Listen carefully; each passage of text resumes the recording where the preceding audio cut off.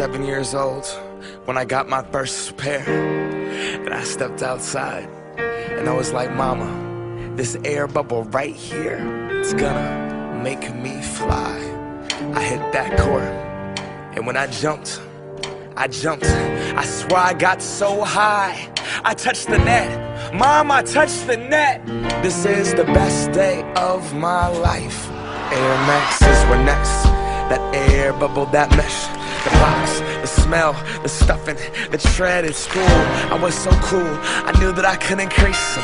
My friends couldn't afford them. 4 stripes on their Adidas. On the court, I wasn't the best, but my kicks were like the pros. Yo, I stick out my tongue so everyone could see that logo. Nike Air Flight book bag was so dope. And then my friend Carlos's brother got murdered for his 4s. Whoa.